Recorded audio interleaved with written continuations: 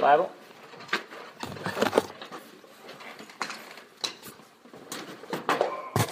Alright guys, today we're going to be talking, I just kind of loosely titled it,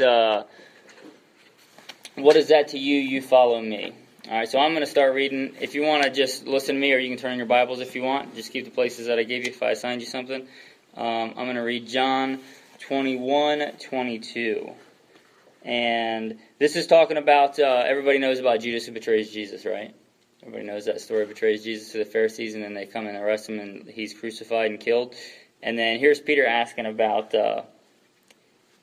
Peter said, Lord, what about this man? What about the man that betrays you? And Jesus says, if I want him to remain till I come, what is that to you? You follow me. So, here's Peter, okay, and he's walking with Jesus, and he's worried about what are we going to do, like meaning the disciples, like what are we going to do about this guy who betrayed you? And Jesus says, don't worry about what he's doing. I want you to follow me. Alright, so the importance of that is that you can't control what other people do in life. Okay, you can only control what you do. If somebody else is doing the wrong thing, that doesn't give you the excuse to do the wrong thing. As Christians, we're called to follow Jesus, no matter what anybody else does. Just because somebody else doesn't follow Jesus doesn't mean that you don't follow Jesus. Does that make sense? Like and that's not this is not like a happy sermon, but the point is that even when everybody else, Joseph was a young boy, okay, and he got betrayed not by his enemy, he got betrayed by his own brothers, okay, and not because he did anything bad, he got betrayed because he was a good kid, okay, and his brothers didn't like him for it, and they betrayed him. So he was doing the right thing, and he got betrayed, okay, and he got put in slavery.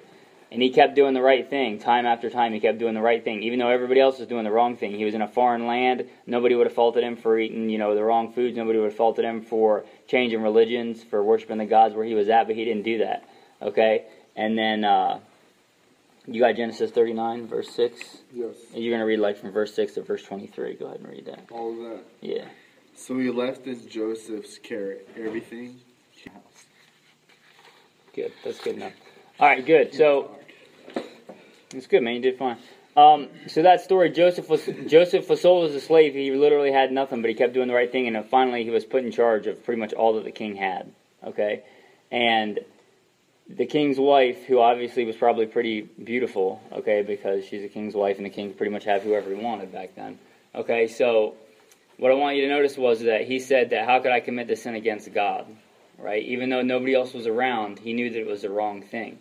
And even though, okay, he could have done it and gotten away with it, nobody, like it said, nobody else was around. She obviously wanted to sleep with him time after time. She wasn't going to say anything. He wasn't going to say anything. Even though nobody would have known and he could have gotten away with it, that's not why he did the right thing. He did the right thing because he realizes that God sees everything. And you're called to do the right thing all the time. Okay? And even though, if you continue, I'm not going to have him keep reading, but you continue on the story. If he would have slept with her, he would have got to sleep with a beautiful woman, and he would have gotten away with it, and nobody would have been the wiser. Okay? And everything would have been fine as far as the world goes.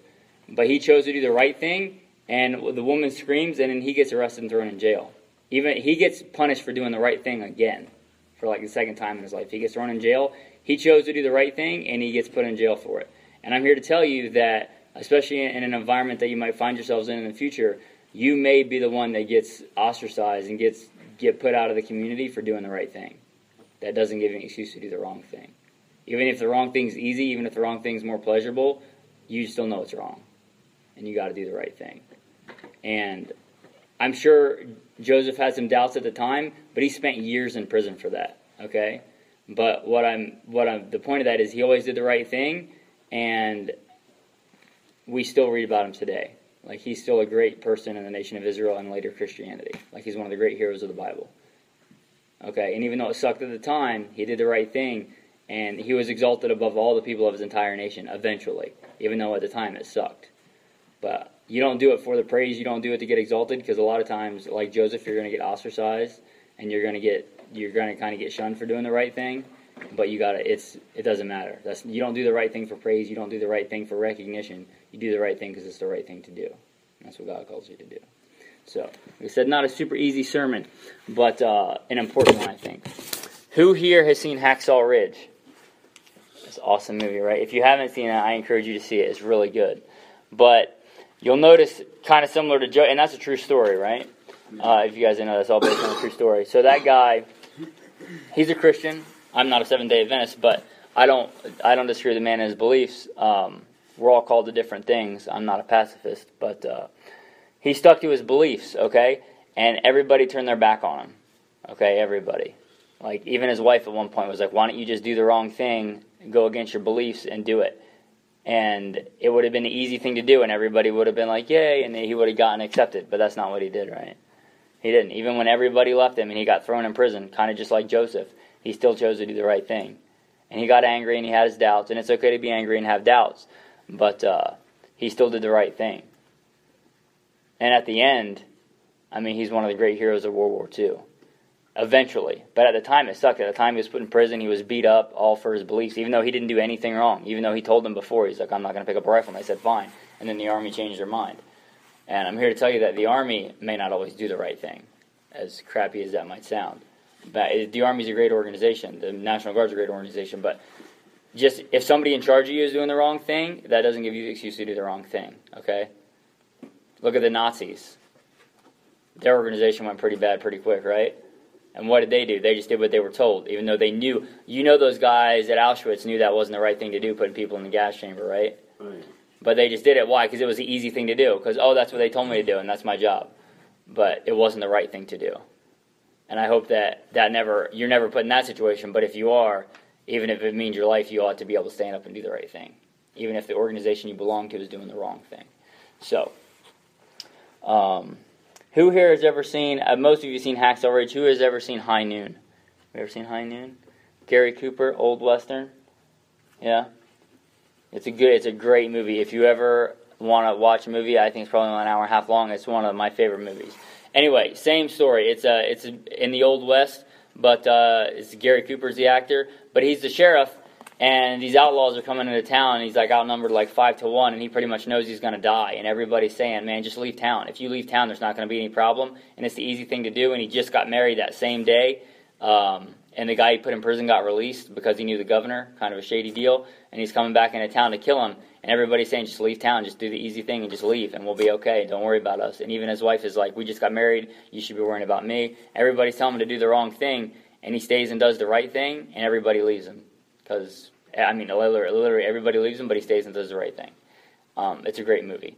So, what I'm getting at is that even Hollywood, even the culture, even though they want you to do the wrong thing, they will eventually respect you for doing the right thing. They'll never respect you for doing the wrong thing.